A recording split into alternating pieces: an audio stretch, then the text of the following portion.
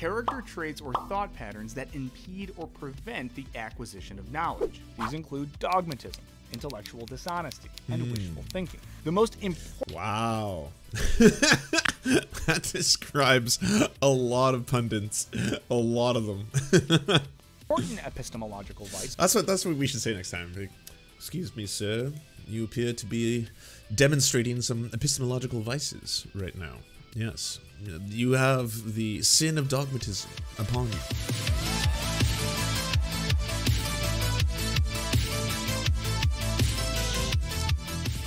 What's up, people? Michael here to talk about a fellow bald digital media personality who, unlike yours truly, has inspired the exquisite wrath of epidemiologists and 1970s folk singers alike. That's right, Mr. Joseph James Rogan. Now, we talked about Rogan's penchant for peddling vitamins with sky-high promises in our video about men's wellness, so be sure to check that out.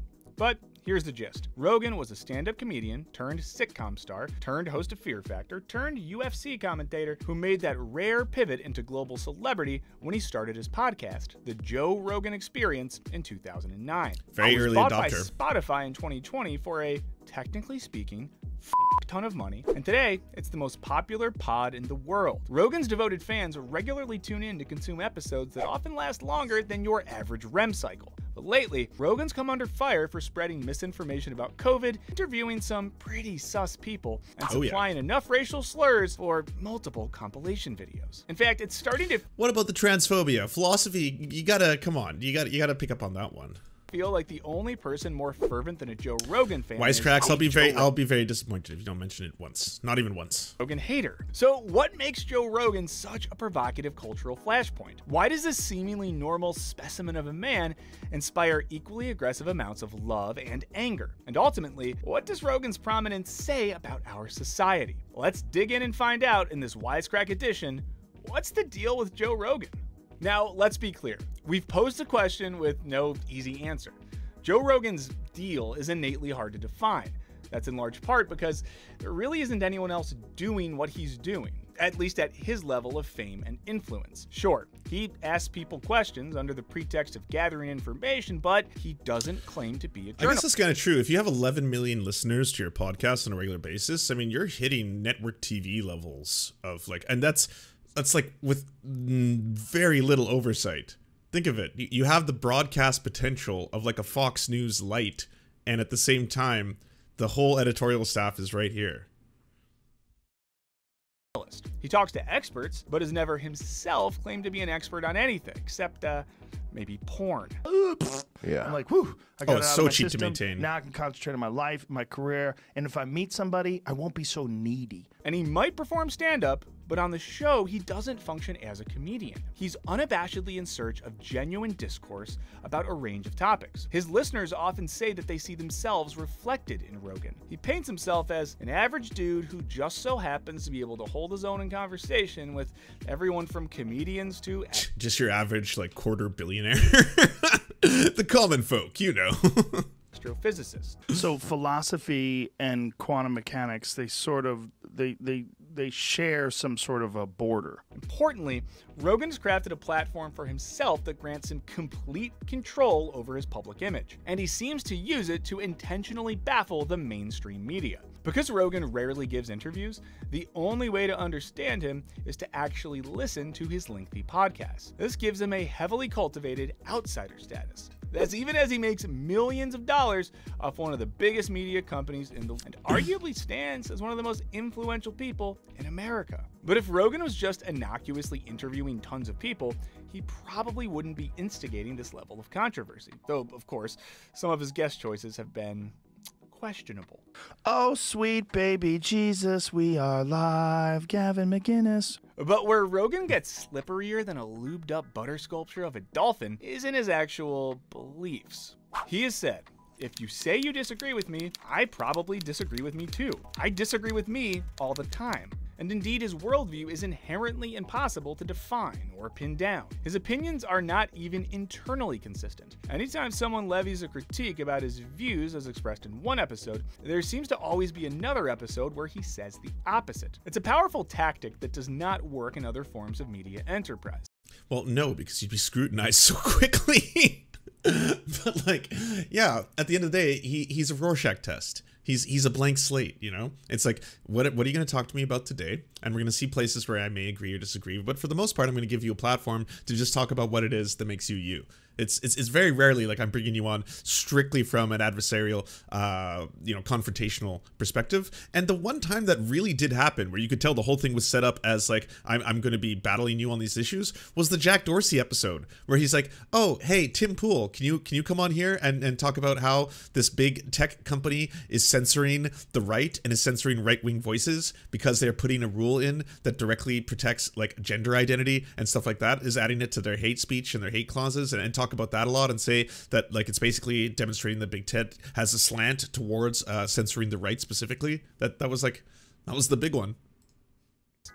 Oh yes, he will push back if you shit talk weed. You do not shit talk weed. Steven Crowder learned that the hard way. That's like the most aggressive Joe Rogan has gone against any single guest. Where he was just like, he went after him. He started like UFC broing out in that one. You know, he's like, you're adorable. You're adorable. Yeah, look how upset you are. And you're like, holy shit, Joe Rogan. He's like, this is the most passionate I've seen him about a topic. Ideological consistency is demanded. It'd be like if the New York Times editorial board refuted itself every week. And because any one of his controversial opinions is personally contradicted by him, he can get away with voicing just about any viewpoint he wants.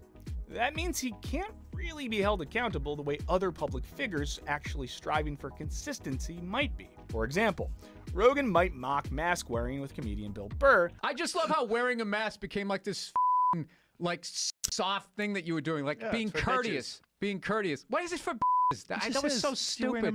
But just a few months earlier, he hosted epidemiologist Michael Osterholm, who issued grave warnings about the importance of taking the virus seriously. Well, first of all, you have to understand the timing of it in the sense that it's just beginning. And so in terms of what hurt, pain, suffering, death has happened so far is really just beginning. And then, a year later, he gave a platform to cardiologist Peter McCullough, who claimed that the pandemic was planned by universities like Johns Hopkins. And it seemed to be completely organized and intentional in order to create acceptance for and then promote mass vaccination. Oh, consistency, where art thou? Anyway, by establishing himself as an open-minded goofball who just likes to chat with smart people, Rogan creates a unique intellectual liminal zone in which he and his audience can just ask questions, even if those questions are being posed to and by some controversial folks. Across the political spectrum, Rogan belied. Quick pitch for crypto bros betting on ratios. Kinky Dora, holy shit! Do not give them that. That's totally gonna be a thing. Ratio betting.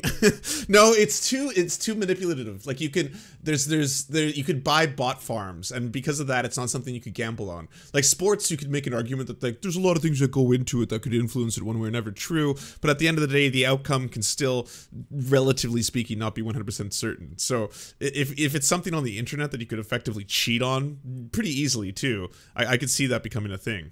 The whole shit is manipulative. I mean, hey, I would bet on Keffels. I'll say this. I would definitely bet on Keffels. As comparison. With conservatives like Ben Shapiro or Alex Jones, liberals like the Pod Save America guys, or leftists like streamer Hassan Piker, the agenda being relayed is always pretty explicit. In contrast, it's a lot of names up on there. Everyone from Alex Jones to Hassan. Rogan has cultivated a platform of loyal followers who intrinsically believe in and trust him, despite not fully knowing what his beliefs are. Perhaps the closest thing we have today to what Rogan does is something like The View, where a group of women sit around and chat about a broad range of topics they lack expertise on, but have strong feelings about. Like Rogan, they'll bring in experts to learn from, to lend credibility, and to hopefully offer the audience some intellectual value. But because there isn't really a The View for men... Yeah, but I mean, like, when you're like, if you're not consistent, if you're not actually learning anything, like, I always say the two best episodes of Joe Rogan for me are Bernie Sanders and Cornel West, because it really seems like he sits and listens, and both of those people are very good communicators in their various, like, fields for leftism, socialism, stuff like that. It makes them seem a lot more, a lot less frightening, a lot more palatable, and he genuinely walks away from both those conversations kind of like, okay, all right, and you're like, okay, neat, right? Like, look what happened there. And then we'll bring on someone else who's going to say the exact opposite, like a Charlie Kirk or a Ben Shapiro or Jordan Peterson or Jordan Peterson or Jordan Peterson again. I need to talk to you about how Antifa is the God and Lord Serpent Mother. Like, Jesus, scurvy man. Many fans see Rogan as providing a masculine-coded space that doesn't exist elsewhere. Furthermore, Rogan doesn't talk down to his audience, and that's a big deal, because a lot of Rogan fans see mainstream media as being pretty judgy towards non-mainstream opinions. But Rogan harbors no judgment towards his guests or his audience. Hell, he's got no judgment for anyone. Come as you are. In Rogan's universe, everybody with an opinion is cool, from Bernie Sanders to a Proud Boy. The only real sin is not listening to each other. And that's what makes Rogan so compelling. His listeners don't feel like they're being told what to think. They see Rogan fostering open dialogue across the ideological spectrum, and then having enough faith in his audience to draw their own conclusions. Taken at face value, that sounds great. If we buy the curated image that Rogan has crafted of himself and his podcast, it actually sounds pretty benign. Now, importantly, because of Rogan's intellectual flexibility and willingness to talk to anyone, many of his listeners describe him as an outside disruptor speaking truth to power and countering mainstream narratives. This characterization, though, ignores an important reality. These days, Joe Rogan is as mainstream as it gets. Indeed, each week his podcasts get more listeners than any single evening of programming on a major news network. Even as he pitches himself as an outsider, it's hard to not call him mainstream.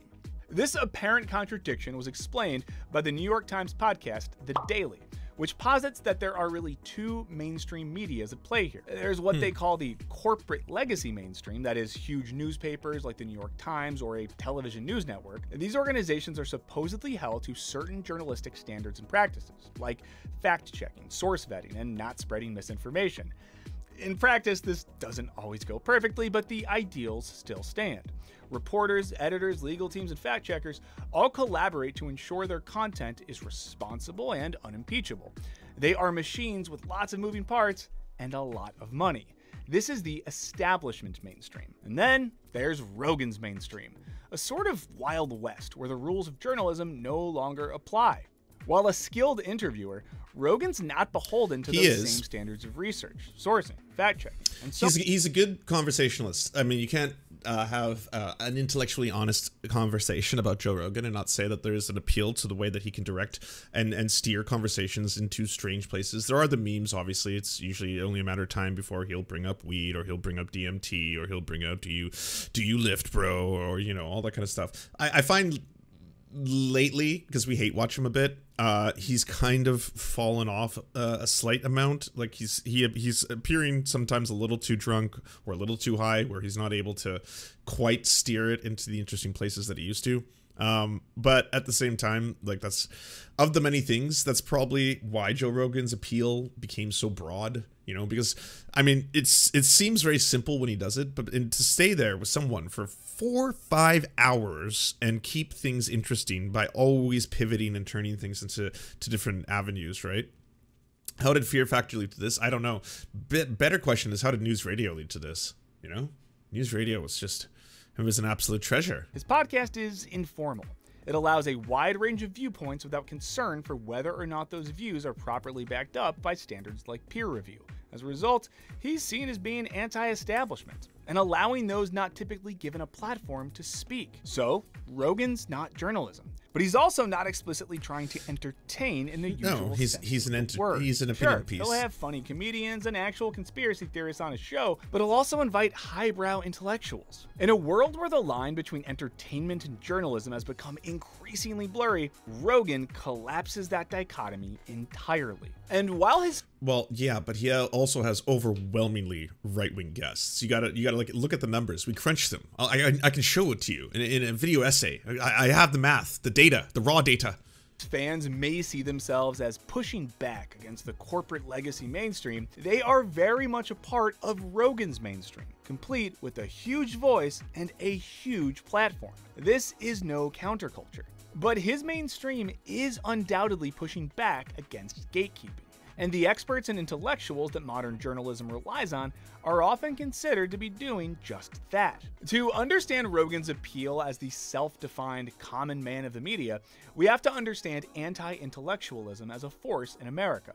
Now, there's been a long-standing tension in America between the so-called elite intelligentsia and the average Joe. While our earliest leaders were undoubtedly the headiest of intellectuals, men of the mind were met with suspicion. And slave owners. As early as Thomas Jefferson's presidential run in 1796. And in the early 19th century, as the ideals of populist democracy came to the forefront of the American consciousness, the goal was to eliminate status differences in public life. According to historian Richard Hofstadter, the leagues of common men wanted to get along with as little leadership as possible from the educated and propertied class. In a country where most people didn't even have an elementary education, where could these common folks look for guidance, if not to learned scholars? Rather than, say, pushing to expand the realm of higher education to make it accessible to the everyman, something else happened. As Hofstadter explains, as popular democracy gained strength and confidence, it reinforced the widespread belief in the superiority of inborn, intuitive, folkish wisdom over the cultivated, over-sophisticated, and self-interested knowledge of the literati and the well-to-do. That is to say, the ethos of 19th century America was to trust your gut, not a book. We see touches of this mindset in some of Rogan's logic-driven but ultimately disreputable pontificating today. For example, Rogan once said something about COVID vaccines that might first strike you as relatively intuitive. But if you're like 21 years old and you say to me, should I get vaccinated? I go, no. Yeah. Are you healthy? Are you a healthy person? Like, look, don't. I guess I just roll around in too many lefty science-based circles or something. Because I definitely, when I heard this for the first time, I was like, wait, what? What? No, Rogan, don't say that. Do anything stupid, but you should take care of yourself. You should, if you're a healthy person and you're exercising all the time and you're young and you're eating well, like, I don't think you need to worry about this. Of course, within the epidemiological community, there's near unanimous agreement that young, healthy people absolutely should be vaccinated, because the issue is more complicated than Rogan's common sense. That speaks to an inconvenient reality about our world. The Venn diagram of intuition and fact does not always overlap. Anyway, Rogan addressed the backlash by essentially abdicating intellectual responsibility. But back to history. Anti-intellectualism in America was really off to the races with the rise of Jacksonian democracy around 1822. Andrew Jackson's administration distrusted expertise and intellectual, and basically kickstarted their expulsion from political life for decades. Now, as author Tom Nichols points out in his book, The Death of Expertise, societies tend to thrive when people don't have to rely on their own expertise in every single arena of life. Back when everybody had to be able to hunt their own food, and build their own homes, and make their own clothes, and bind their own wounds, workmanship was a lot shoddier. Not having enough time to devote to knowing one thing or a small number of things made our ancestors jacks of all trades and masters of none. But for a lot of American history, this kind of self-reliance by the uneducated common man was extolled as virtuous. At the same time, because most professions back then required little to no formal education, intellectualism was seen more as a luxury than as a necessity. The growing world of business also emphasized intuition versus over-intellectualizing.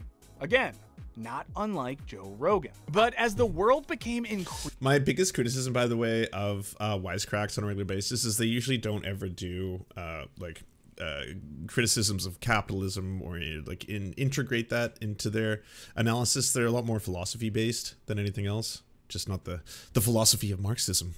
Increasingly complicated via the Industrial Revolution, it also became increasingly difficult to be functionally self-reliant. Experts with specific knowledge were brought back into the fold of political life in the Progressive Era at the end of the 19th century, where they would basically maintain sway throughout the New Deal era. Back then, their priorities pretty much aligned with those of the aggrieved common man, who had seen their country hijacked by the likes of Gilded Age robber barons. But what really changed everything, according to Hofstadter, was the rise of anti-communist sentiment in America. See, a fair amount of public intellectuals had communist sympathies, and due to anxieties that climaxed during the Red Scare of the 1950s, these experts in everything from social sciences to chemistry to screenwriting were systematically purged from public life. Across the board, intellectuals were met with a suspicion and hostility that, as Hofstadter noted in 1963, was still alive and well. But ironically, at the same time as hostility hostility towards intellectuals was resurging,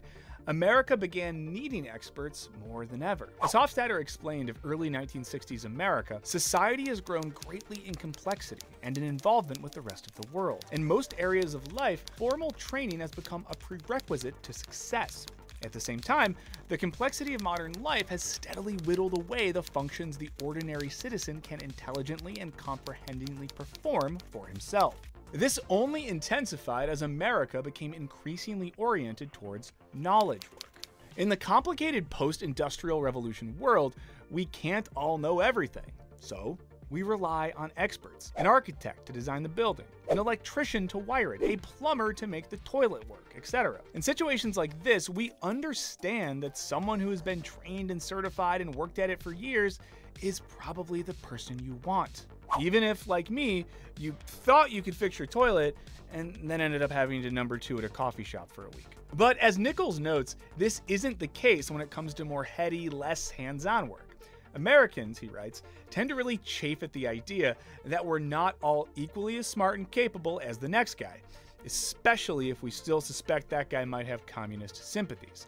So even as American resentment towards intellectuals grew, we became increasingly reliant on them in every facet of life, thus further augmenting that resentment. Nichols argues that this hostility has continued into the present day, and we think that's part of why Rogan is so appealing. He's not an expert, and doesn't try to be. He embodies an overarching ethos that, as Hofstadter puts it, the plain sense of the common man is an altogether adequate substitute for, if not actually much superior to, formal knowledge and expertise. And this is an ethos that has dominated American society for much of its history. Now, there's a real psychological reason why trusting experts can feel disempowering, especially as we've entered the knowledge era, where hugely complex endeavors like sequencing the human genome or coding self-driving cars have been accomplished. It's easy to feel like we know nothing, and that's not a fun feeling. As Nichols writes, the fact of the matter is that we cannot function without admitting the limits of our knowledge and trusting in the expertise of others. I know we everything. Sometimes resist this conclusion, and everyone must know this. Our sense of independence and this is the truth. This natural human reaction among individuals is dangerous. That's why I'm known as Mega Brain. Characteristic among entire societies. In other words, it's fair to hate being wrong about stuff. The problem is when this becomes a larger societal mindset. Because what happens if nobody's willing to be wrong, if every opinion holds equal weight, regardless of its grounding in facts or reality? When this becomes a society's guiding ethos, we run the risk of dismantling the very foundations of knowledge that enable progress. As Nichols notes, today, the issue is not indifference to established knowledge. It's the emergence of a positive hostility to such knowledge. It is a new declaration of independence. No longer do we hold these truths to be self-evident. We hold all truths to be self-evident, even the ones that aren't true. And that's where we run into trouble with Joe Rogan. Sure, the guy consults plenty of reputable experts, but he also consults people who have been ostracized by the scientific community for spreading misinformation and extolling science that hasn't been replicated or peer-reviewed. He also regularly asks people their opinion on topics on which they are not experts and probably haven't formed opinions with the same rigor as someone with, say, a graduate degree. So what happens when this potpourri of voices is heard on the same platform? The message becomes implicit. All of these truths are equally valid. When you have folks urging people to get vaccines, and some urging you not to, the collapse of reliable truths becomes truly dangerous. Sure, you might choose to take the expert certified opinion that vaccines save lives to heart, or you might vibe more with Rogan's implicit logic that vaccines... Or you might promote ivermectin all the time. Oh, wait, I can't say that word anymore, right? It has to be like happy horse goo, because otherwise YouTube will demonetize your videos. But like fucking... did you see the new study that just came out today showing that ivermectin once again has been proven to be ineffective at treating COVID-19 or preventing COVID-19? The same thing that the vast majority of people who are analyzing this have been saying for a very long time. None of these fools have walked it back. None of them have been like, I was completely wrong about the horse goo. I shouldn't have said that, you know. All they've been is like, CNN lied and said I was taking horse paste when I wasn't taking horse paste. It was horse paste for humans. And it's like this huge big dig. It's like, can you also mention now that it turns out that horse paste doesn't actually do anything, and that a lot of people who ended up taking the literal horse pace, you know, the one for horses, because they listen to your show, because you reach millions of people, like 11 million people, because of that, now they've all got to like deal with this, all the poison controls that happen, people fucking desperate because they want to have any kind of medication that helps them in America, especially if they don't have healthcare. Like, fuck. Joe, now's your opportunity. Horse goo. Recant. Say nay. Are an unnecessary apple flavored. How bad could it be? Or yeah. You may favor the doctor. It's like who's diarrhea, hallucinations. Views, leave him standing alone in the medical community. But when all opinions are given equal weight, choosing who to believe becomes a trickier prospect.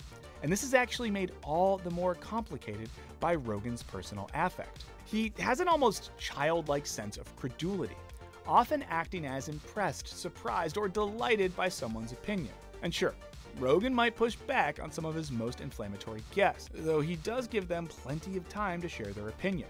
But overall, he's more What? No. Boo. Philosophy of Joe Rogan. Wisecracks. Shame on you, okay? One of his biggest problems is he platforms the worst transphobic assholes in the intellectual dark web, gives them all a megaphone, a massive megaphone to spread hate, pseudoscience, misinformation. Like, that's just handing someone who is openly going to lie and spread lies that endanger trans kids, and give them the ability to speak to millions of people.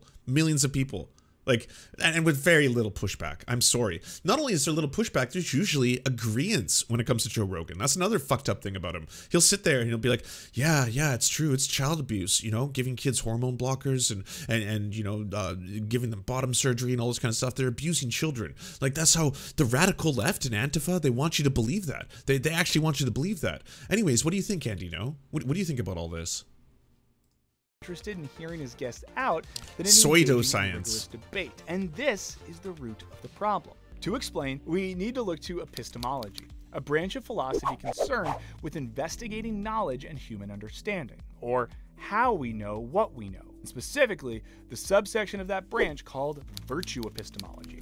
Virtue epistemologists spend a lot of time thinking about epistemological virtues, i.e. intellectual virtues, or qualities in a person's character or disposition that contribute to their ability to acquire knowledge. These include traits like curiosity, humility, objectivity, and creativity. Epistemological vices, sound like good as things. Scholar Eric Kramer explains, are the opposite. Character traits or thought patterns that impede or prevent the acquisition of knowledge. These include dogmatism, intellectual dishonesty, and wishful thinking. The most important... Wow. That describes a lot of pundits. A lot of them. important epistemological vice. That's what we should say next time. Like, excuse me, sir.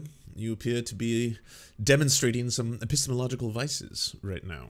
Yes. You have the sin of dogmatism upon you.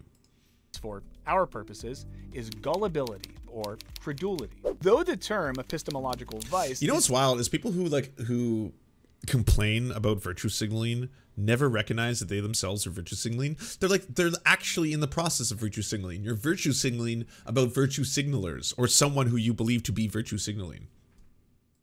Somewhat new, the concept goes way back. In 1661, philosopher Joseph Glanville criticized skepticism and credulity as equal and opposite vices toward the obtaining of knowledge. Of credulity, he described the human tendency to make precipitate, i.e. hasty judgments when we choose to receive all things via Oh, that Keffel's ratio is getting so crunchy. Look at this. 1,148 to 7,568. Eat shit, Crowder.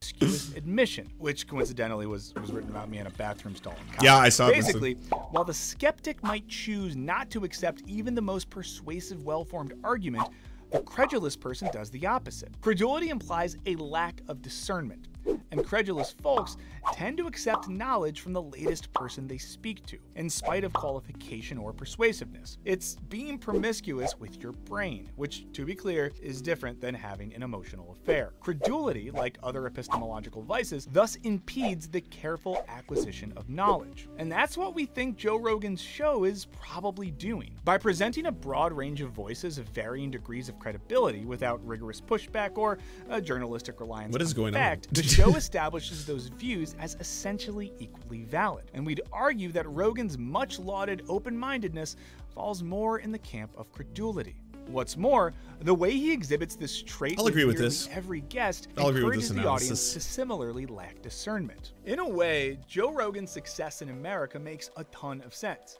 He's kind of the contemporary embodiment of that old American populist tendency to trust your gut when you hear something that sounds right, rather than listening to the annoying expert who's been studying the topic for years. These days, it's become something of a cliche to say that podcasting comedians like Rogan are the new philosophers. But in Rogan's case, epistemic credulity is precisely what makes him not at all like, say, Socrates, the first live-action podcaster. Socrates built his philosophical wisdom on self-examination and the acceptance of one's own ignorance, which meant that when he had guests, i.e. Athenian leaders, on his podcast, i.e. a street corner, he aimed to push them through a series of questions to evaluate the truth of their arguments. Unlike Socrates, Rogan seems mostly comfortable with letting everyone share their opinions, with some exceptions, rather than pushing his guests and himself towards a deeper level of self-examination. It's all entertainment. Do you enjoy the Serfs but prefer not to have to use your eyeballs? Many are saying this. Well, we've got the solution for you. It's the Serf Times in podcast form. Available on most major podcasting networks now. If you enjoy it, please consider leaving a good review and feedback because it really helps the show out, apparently, and it's free, just like the podcast. To our gods, Xander Corvus and Peyton L. Just, we are prepared to conduct many a human sacrifices in your honor. To our monarch, Tom Spiker, we are but your humble yet incompetent jesters, trying in vain to bring some levity into your life. To our lord, Trevor R., we give you thanks for this meager plot of land for us to toil away our pathetic existence. To our brave knights, Carl Wauer, Tony, D.M. Rivera, Resident Scarecrow, Sir Nickus, Mayred, Cheryl Alvarez, Ruben Kelly, Brandon, Words Greenwood, Nate, Hagbird Celine, Matthew Scarborough, Stellar Vision, Ariane McCarthy, Daniel Sutton, Coulter Smith, Jenna Tal, Quiet 185, Anna Loves Riley, Omni, Riley and Anna, Poodlehawk, The Tim Caucus, Multimondi, Trevor Janis, Lemmy 101, Anthropophojack, Saren 42, Catherine, Ramon Acosta, Incosin, Agent NDN, Violent Orchard, Political Puppy, Andreas Chiringuito, Zach Christensen, Todd Buckingham, and Todd Lajeunesse. We salute our mighty heroes off to conquest some bread in some far-off lands.